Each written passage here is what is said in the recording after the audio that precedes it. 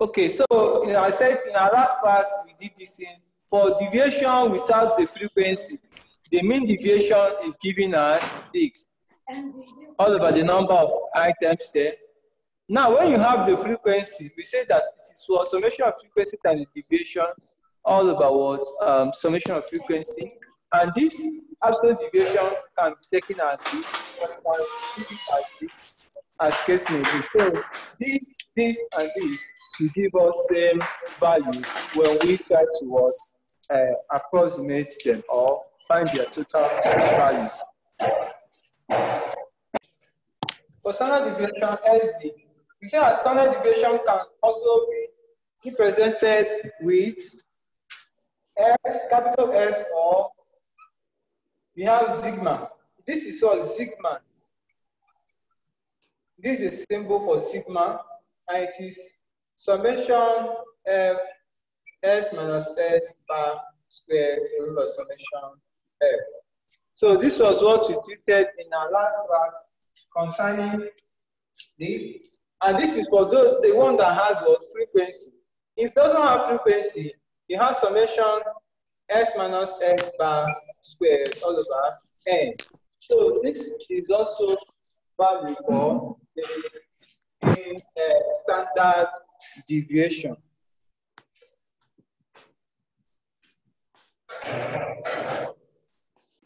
When you want to rule your table, if you are given some data with your frequency, this is how our table will look like. Now, when you have your data and then you just want to find the standard deviation. Okay, let us start with the mean deviation. The mean deviation will now be what?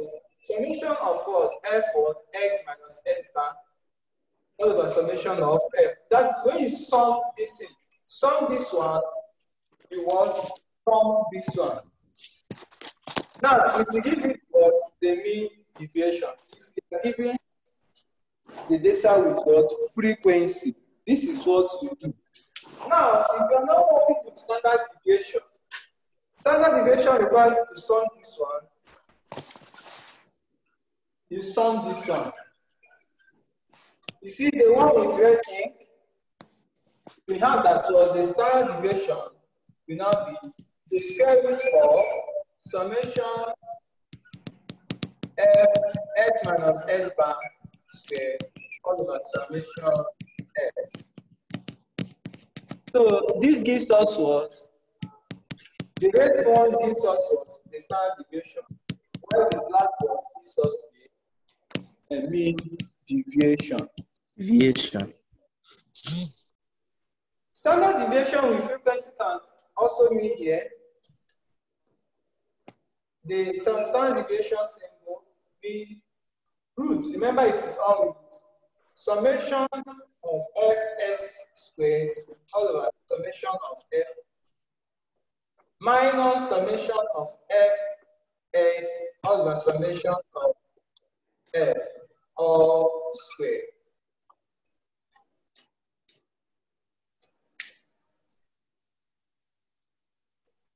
Several formulas you can use to get standard deviation.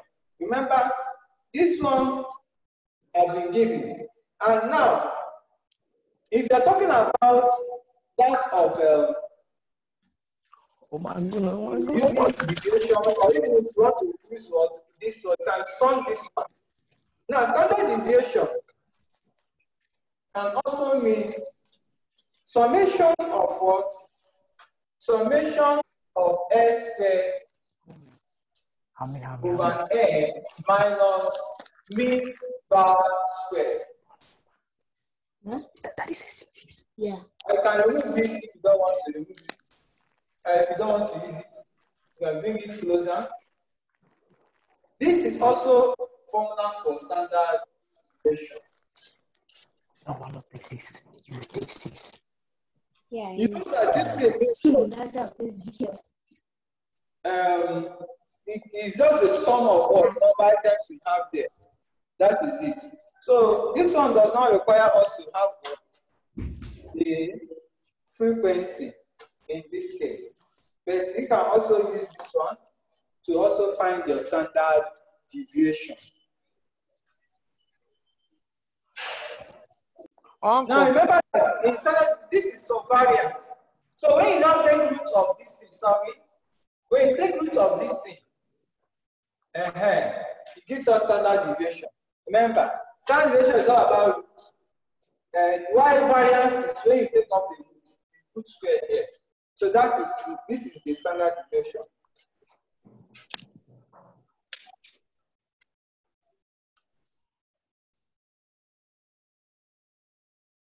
Now, using this example now, we know that what this is what x. So x squared will now be what 4, 9, 16, 25, 36, 49, and 64. You see it now. Now we know also that our mean, what we have as our mean is what 5. This is 35 divided by 7, which is what 5. Now, summation of x squared, when you sum this is 13, 29, 40 what? 44, plus 44 plus this is 80, 80, 100 and what? 29, 129 plus 164, 64, will give us what? 190 what? 3. That's 193 all over, okay, this is total for this. Now, we have what? Sum if it's 193. Please confirm it if it's 193. Will be 193 over 7 minus 5 squared, which is what? 25. What do we have? 2.57. Everything? Yes. That is, this one is what? Dividing 197 by 7, we have. No, this is 1.6 also. Approximately 2.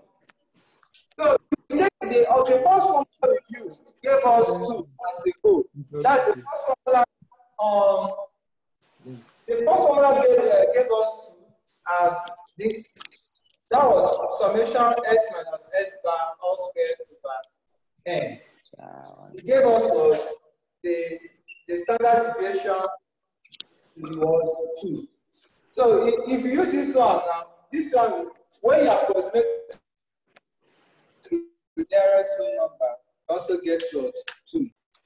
Now you consider a group data. You know, group data has what interval. Like they say that you consider something like interval giving. They give you an interval.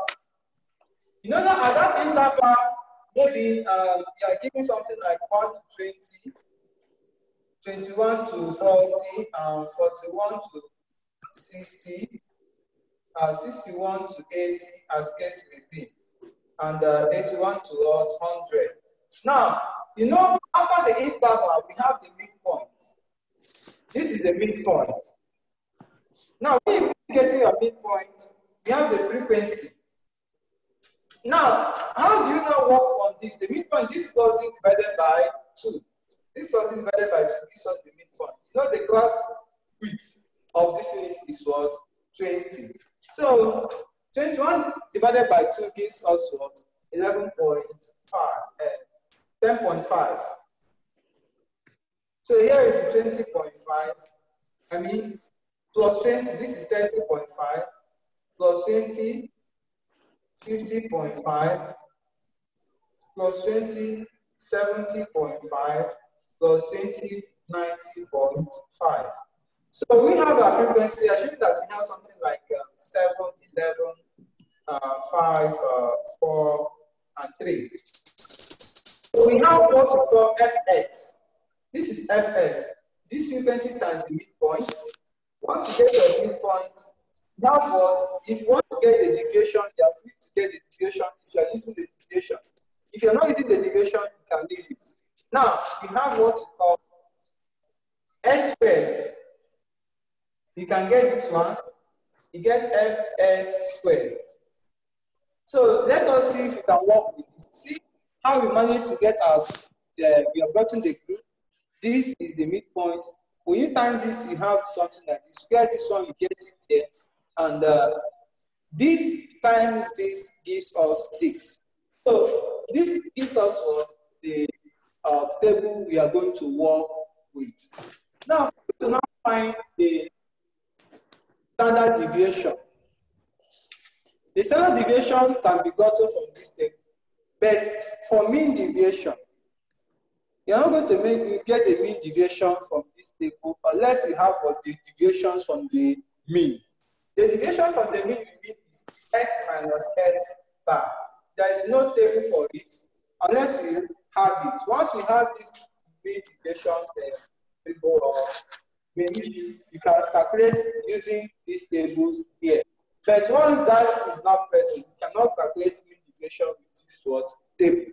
There is need for you to also go and create that for it. Any question?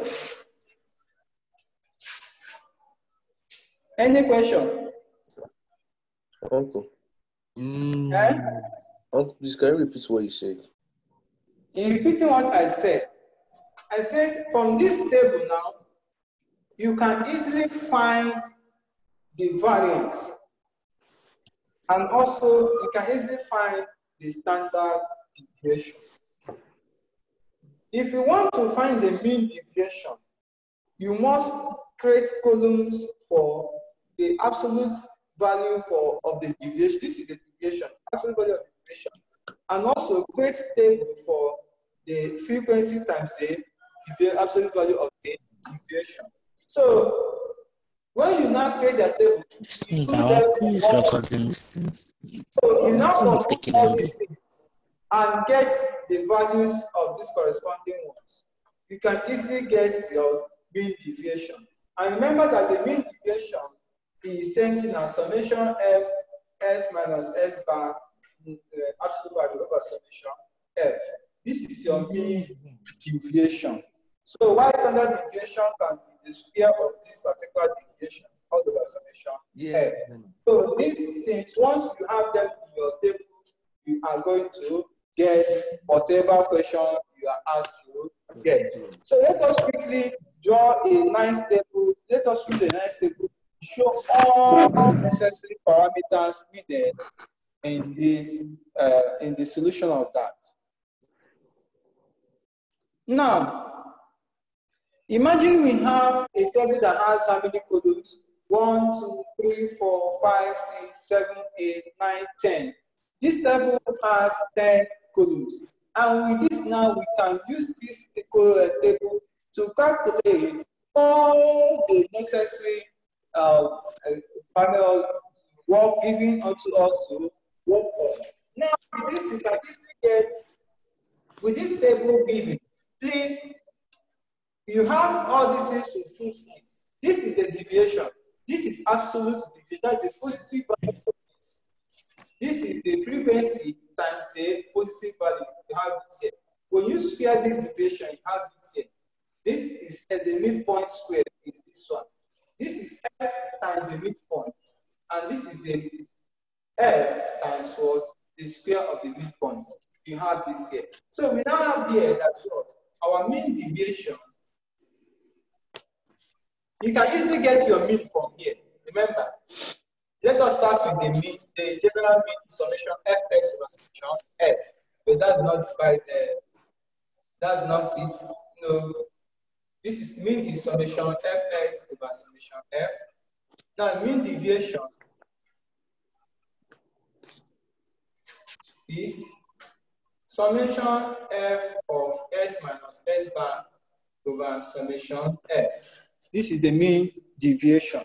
Now, we have the standard of the variance is equal to summation. So the variance can be of different kinds. We even have fd squared. There's a column for what? Fd squared. So, you see, I've added extra column here. We have added extra column fd squared. You can also use it to calculate what? The variance.